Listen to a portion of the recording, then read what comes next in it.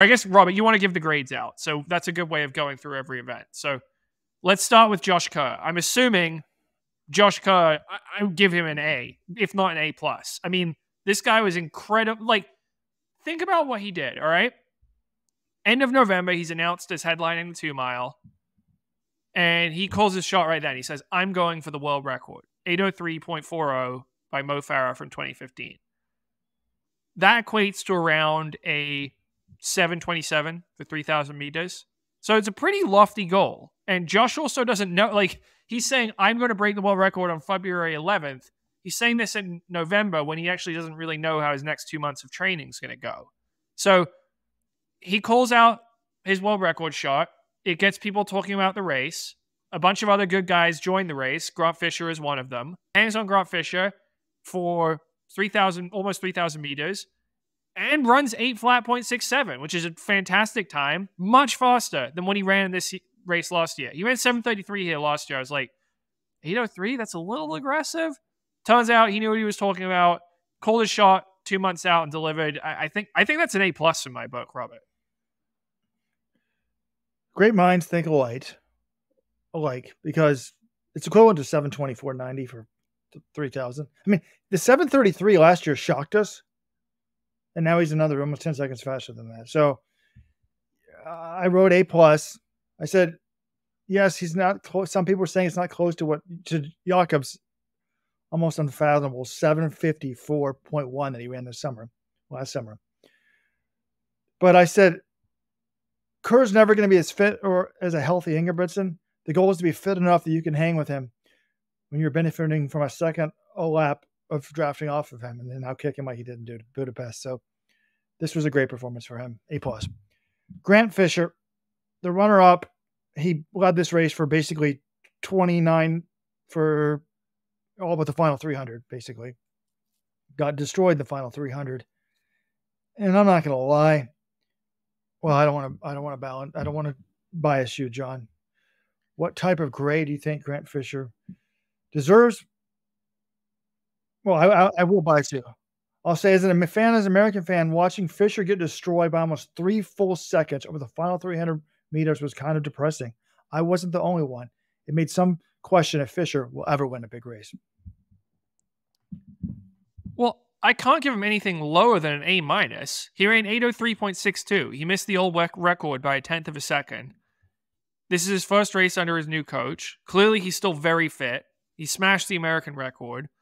And the guy he lost to is the reigning world champion in the 1500 who drafted off him the whole time. And I'm not faulting Josh Kerr for that. I think it's the smart thing to do. But I think it's an A- or an A. Like, this was really good. And what, you want Grant Fisher to outkick the reigning 1500 meter world champion? He's never been like the most amazing kicker to begin with. So I think I think it's an A for me. I gave him an A-, and I said giving Fisher a B+ would be an injustice. If Kerr, think about it this way. If Kerr wasn't in this race, Let's Run would be raving, absolutely raving about the gunsy front-running Fisher who sold himself to a world record and dominant 2+ second victory in a race that would have made Steve Prefontaine proud. Also, Fisher ended up being the world's greatest rabbit and sent the fans home proud because they got to see a world record. So, yeah, A- or A, no doubt. But I did post on the message board. I was like, man, maybe he should have just tried to sit on Kerr. I mean, I know the whole point is to get the record. People have been mad. But I'm like, he's got to work on his kick. He's never going to be able to just blast people. He's never going to run away from the field in the 5,000, right? So I mean, he's going to work on his speed. People are like, come on, dude, trying to outkick the world 1500 champion is stupid. I'm like, well, no, that's what he's got to get better at. But I've rethought that. I think actually the best way to get a better kick is to get in better shape. If you're just less tired at the end of the race, then you have a better kick. So I do think him grinding the pace, this is what he needs for the 10,000, which is coming up. I think it's absurd that he has to run the 10,000 to get a qualifier. Like the World Athletics should be rewarding this guy, send him to World Cross Country and give him the 10,000 qualifier. Yeah, I think the thing about Grant is I look at someone like, do I think Barega has more pure speed than Grant Fisher? Probably. Does Jakob Ingebrigtsen, another one of his threats in the 5,000? Yes. But I also think, if he can Grant Fisher run a 52-second 400 meters? Of course he can. And like you said, Robert, I think it is just about getting strong enough to where he's able to do that at the end of the race, particularly in a 10,000, which has been historically his more successful event on the global stage. So I don't I wouldn't call Grant Fisher a kicker. I'm not sure, but I don't think he needs to be necessarily to earn a medal in the 5,000 or especially the 10,000. He needs to be at the bell, feeling good and ready to close, feeling strong enough to close in 52 or 53 high. 52 or 53. And I think he can do that. This is crazy good running all the way around. Josh Kerr can run 7:24 for 3K. That's the conversion. I mean, last year, like you said, John, we thought, 7:33 was good for him? This has started to make me, I'm like, wow, is Josh essentially like Jakob? I mean, does Jakob need to be getting worried? But then somebody pointed out, there's comments on the YouTube. They're like, Jakob ran 7:54.10 last year. Granted, it was outdoors. But that's better than Coleman's 7:20 when you convert it. It converts to 7:18. So also the shoes. Let's get there. The times don't mean what they used to mean. Anything sub 7:25 used to be there weren't any sub 7:25s essentially. And now they're sort of every year we're seeing them. It was Coleman, El Garouche. I think that was it. And now Josh Kerr is in the club. But still, big picture, I don't care if this was a downhill track at Milrose. Josh Kerr just took down Grant Fisher at a 2 mile. He's way better than he was last year. He's delivering on the promise. He's hungry. Look out. The guy looks like a different runner. It's,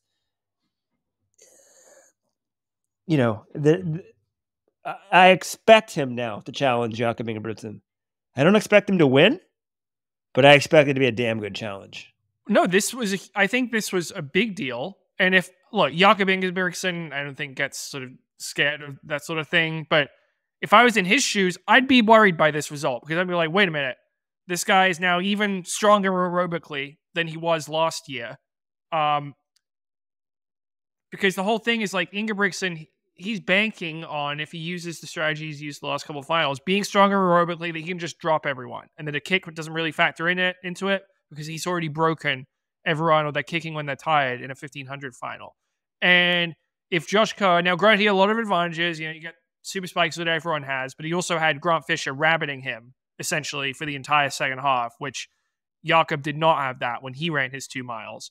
But all that is to say, you look at Ingebrigtsen, it's damn, this guy's going to be even harder to drop than he was before. And that's not a good thing. It makes the race more exciting, but I don't know. I'm really interested in, Robert, maybe this is the time we bring up this article you dug up. It was from last week, but it had some quotes about Ingebrigtsen, his approach to the 1,500, and whether it, continue to run from the front even after getting beat. I thought this was fascinating stuff from what Jakob Ingebrigtsen had to say. If you missed it, essentially, he was asked by a couple of Norwegian media outlets, will you continue to run from the front? And then this was exchange. I'm quoting from VG here. They said, it is something very few have managed, and the day I have managed to do it, you are not only the best, it is quite obvious that you have exposed yourself to much more than everyone else, and yet you win. That was running a 1,500 meter global final from the front and leading the whole thing wire to wire and winning. But then he's tried this in the last 3 global finals he's been in: World Indoors 2022, World Outdoors 2022, World Outdoors 2023. He's gotten beaten all of them. So the question was put to him, and I love the translation here, but is it pure idiocy to do it in such a way rather than a cheaper way? And Jakob's response, I think the reason why so few have succeeded is that they are not capable of it. And the reason more people don't try is because they don't have enough balls. It's a delicate balance between idiocy and doing something unique. And part of me loves this. I'm like, all right, he's just trying to do it in the hardest way possible and win. I like it. But the other part of me is is he doing it because he's got more balls than these guys, or is he doing it because he knows his kick isn't quite good and this is how he has to do it in order to win? What do you guys make of this exchange? How did I miss this quote? How is this not quote of the day? This is unbelievable stuff. Yeah, I'm not sure, John, he thinks he can win if he tries it another way. But also trying it his way still takes a lot of balls. No doubt that. I'll give him respect. That is a hard thing to do, and I have a lot of respect for him. Because most milers, no matter how bad their kick is, and I'm not saying he's a bad kick, but there's questions about it. They think they'll kick everyone at the end. He's never even tried it. He's never tried it. Right? Well, 2021 Olympic final, he kind of got into second and sat on Chariot. So that wasn't a kicker's race. He ran 3:28, but yeah, he hasn't been like, oh, I'll just come from way behind, in a global final. Well, there was another aspect to this quote. We'll link to this thread that links to the articles in the show notes. The others are just trying to have a good race and beat each other. I don't just want to win. I want to win overwhelmingly. Now, as I point out, look, he doesn't front run the 5,000. He sits and kicks on people. Now, someone says that Ingebrigtsen's acknowledged that. He says he would like to front run the 5,000. But it's interesting. Weldon asked if Kerr was another Ingebrigtsen.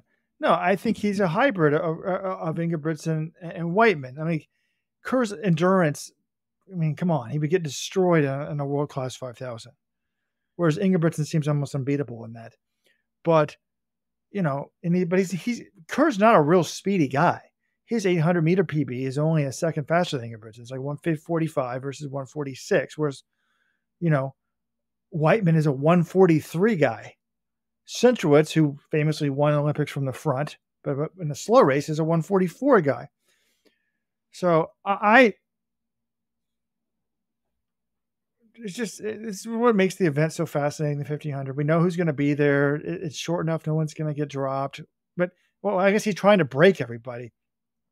I've been asking John Kellogg in the office, like, if we were coaching him, what would we tell him to do? And John's like, well, normally in the 1500, it doesn't even matter if it's slow. It's like, normally they can still finish in the same order of their personal best because the speed doesn't matter that much. So people are a little bit less tired. But I'm like, well, I don't know, man. I wouldn't jog around. But I actually think,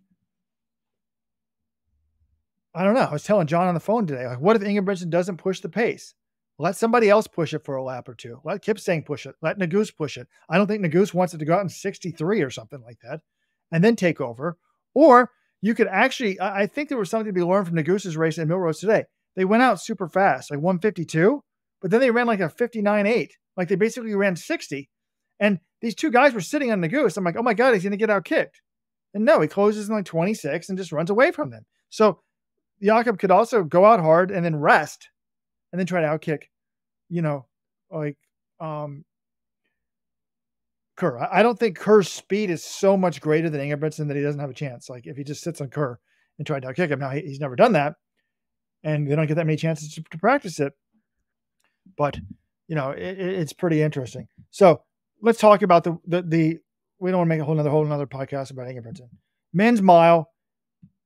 Robert, I do think if we tried to kick out, we just said, here's our weekly 15-minute Jakob Ingebrigtsen podcast.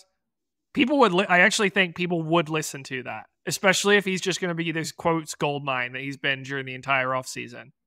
Like, this has been the most amazing 1,500-meter offseason we've had in years between Ingebrigtsen and Kerr. And I actually love it. Kerr is even like, hey, I just say these things and, you put me in front of a judge. He essentially said, like, Whiteman had an interview last week and you put us in front of a microphone for an hour. At some point, we're probably going to let our guard down and say something interesting, and then people get headlines. But he's all for it. He's not like complaining, oh, you guys, you're taking this massively out of context. You're drumming up some controversy. He's kind of understands some of it's a little, out of control media hype. But he's also like, look, I like it when people get excited about the sport. I like that people are talking about my events. This is good for me. It's good for my sponsors. He's all for it. So I commend him for that. And I think he has helped make the sport more interesting between what him and Ingebrigtsen have been saying this offseason. Well, there's another guy that hopes to be in the mix this summer, American Yared Nuguse.